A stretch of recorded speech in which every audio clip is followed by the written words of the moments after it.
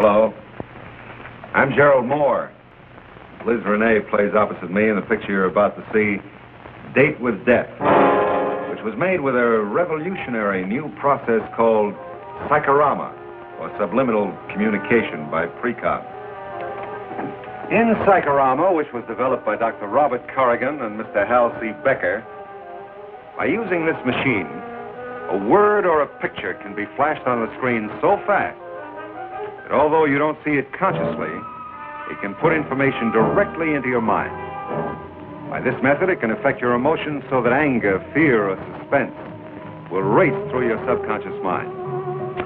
Oh, and this machine is called a polygraph, or a lie detector. Scientifically measures emotional reactions, and has been proven that the human being's emotional reactions to psychorama are tremendous. Psychorama by Precon has been written up in Life, Popular Science, thousands of newspaper articles. It amazes me, but it scares some people. The United States government and various state governments have debated making it illegal because of the fear of brainwashing.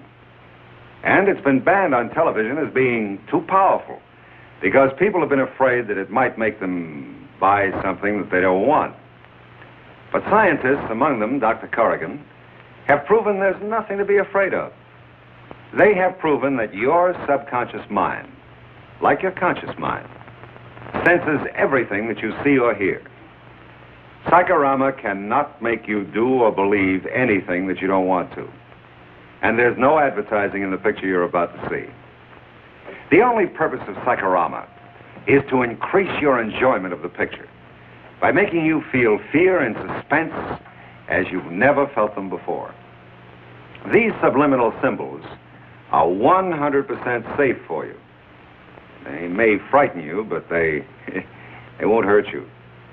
But let's take a look at a scene from A Date with Death. In it, there will be two pictures on the screen at the same time. One, the motion picture that you see consciously with your eyes, and the other is a subliminal picture.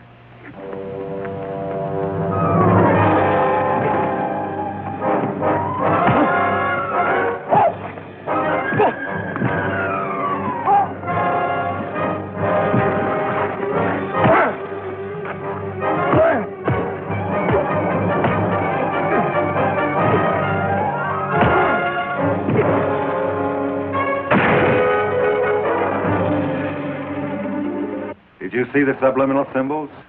Probably not. Only about 2% of the audience with very good eyesight and looking at the right part of the screen at the right time could possibly see them. Now let's run the same scene again. But this time we'll flash the symbols on the screen slow enough for everyone to see them.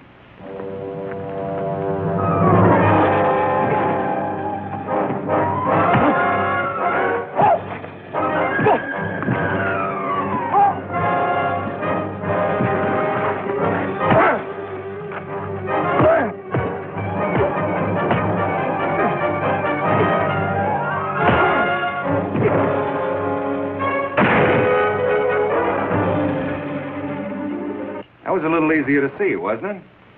The symbols that you saw are the ones that only your brain will see in A Date with Death. Now let's try it again the same way you saw it the first time. Try to remember where and when the symbols appear, and look closely for them again this time.